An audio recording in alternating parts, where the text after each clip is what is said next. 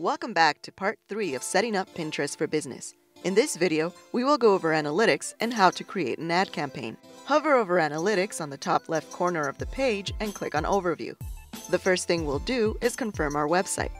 You'll need to copy this bit of text here and head over to your site.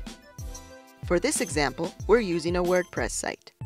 Once you're logged in, go to Tools and click on Available Tools. Here you will find the Pinterest site verification, where you will paste the text you copied and then click Save Changes.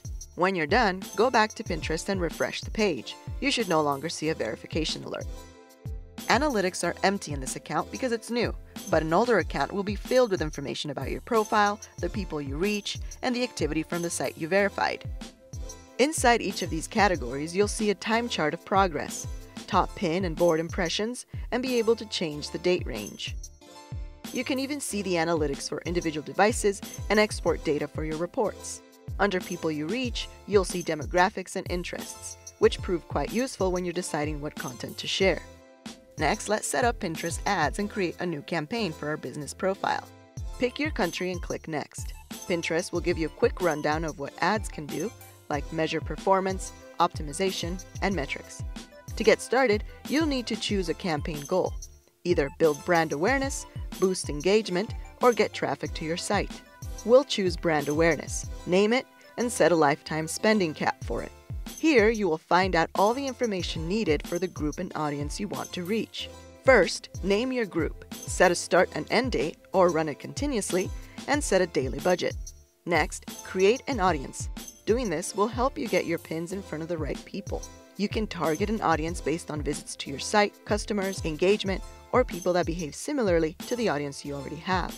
Next, you have interests, where you pick relevant topics to reach your audience in their home and category feeds. If you don't target interests, keywords help Pinterest put your pins on the home and category feeds. Basically, keywords help your promoted pins show up in search results.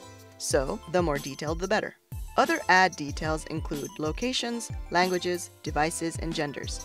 Lastly, set your max CPM, or cost per mil bid, meaning the amount you pay for every 1,000 impressions.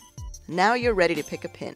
You'll be asked to fill out a couple more details about the pin before you promote it, and on the right side here, you can see all the details you have filled out for your campaign.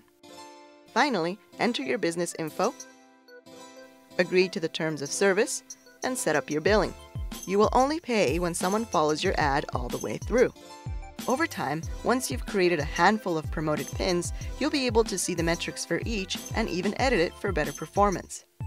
That's all for now. Thanks for watching, and move on to part 4 of this video series where we go over third-party apps and scheduling pins.